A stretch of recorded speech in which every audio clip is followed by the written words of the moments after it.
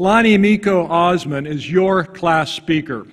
The Provost's selection committee chose Lani for this honor from a group of outstanding candidates nominated by our academic programs. Lani Asman graduates today with 2 degrees, a Bachelor of Science in Mathematics and a Bachelor of Arts from Fairhaven College of Interdisciplinary Studies. Lani has always loved mathematics and belongs to the first cohort of students in the Computer Science Math Scholars Program, a scholarship funded by the National Science Foundation for Women in Math and Computer Science. She studied abroad in India and in Thailand in 2014, learning about environmental justice and symbolism in Eastern religions and philosophies. During her time at Western and abroad, Lani became increasingly fascinated by connections, trends, and relationships. Her concentration at Fairhaven encompasses psychology, philosophy, ecology, the connection between mind and body, and Eastern systems of thought. For her senior project, she brought these wide-ranging fields together with an exploration of the connections between mathematics and the rest of the liberal arts. At Fairhaven, Lani also co-taught a class on human ecology and sustainability, and she earned money by running a painting company with a fellow student. The daughter of Jody Ogata and the late John Asman, Lani was valedictorian of her class at Park High School in Livingston, Montana. Today, she will talk about the importance of embracing holistic thinking. Please welcome your class speaker, Lani Asman.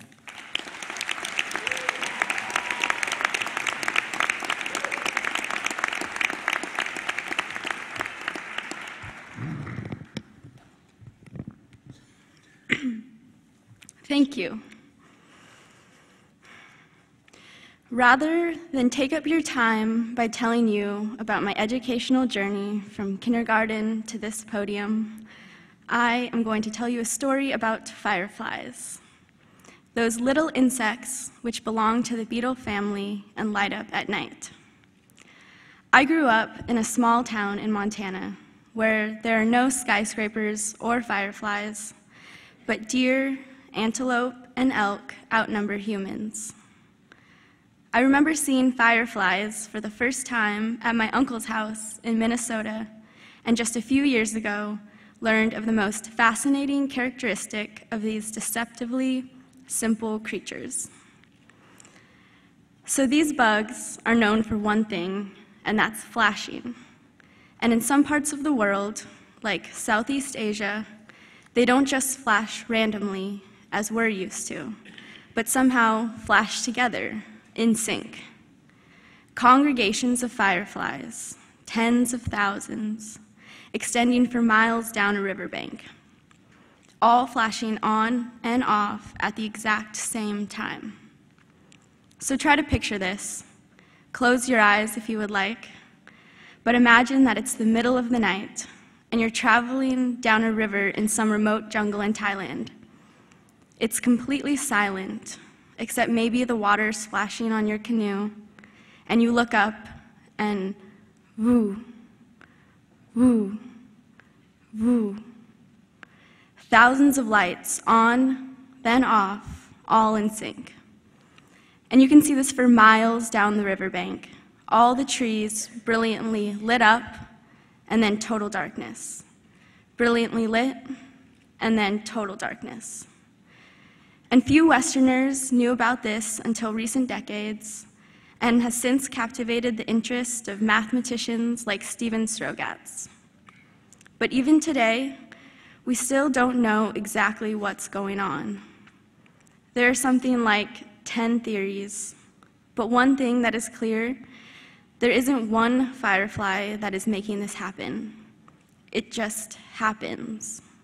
It's as if order just materializes, as if from nothing.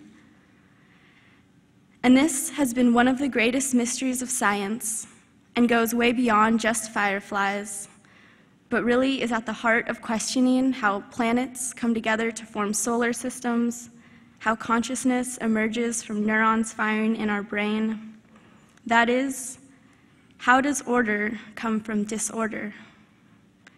And the idea of reductionism has been the way science has advanced over the last few centuries by studying the individuals, the atoms, the building blocks of our world.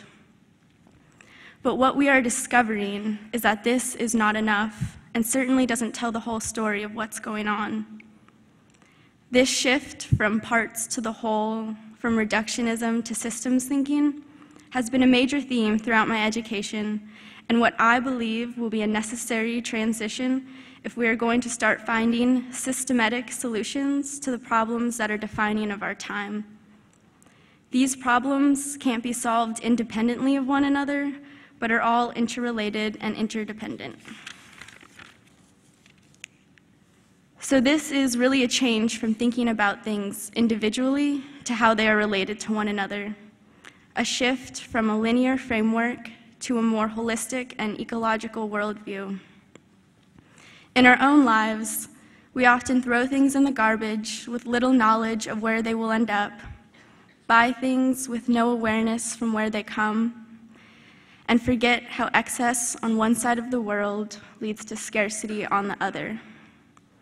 It bewilders me how most of the toilets we use are filled with the same water that we drink, yet we are aware of the water crisis facing our planet and its urgency in the years to come.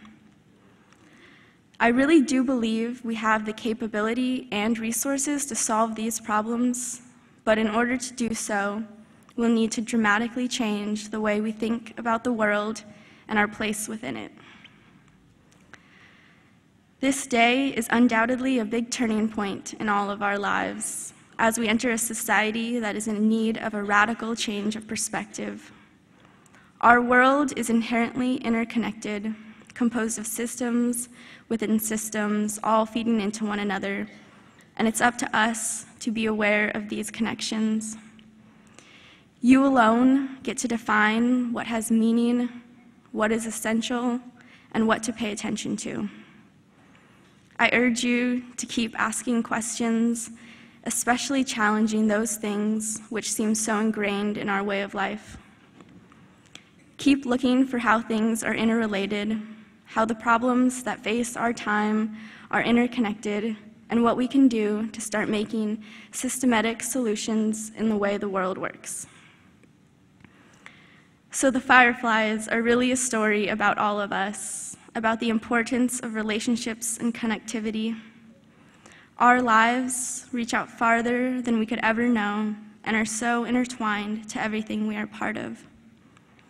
Let us illuminate the path in rhythm, flash our lights in sync, because our interconnection, rather than opposition, is more perpetual, true, and powerful than what separates us.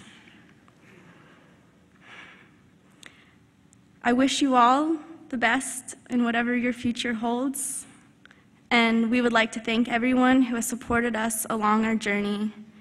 We have not gotten here alone. And thank you to everyone who is here with us today celebrating this accomplishment. Thank you, everybody. Have a wonderful day, and congratulations.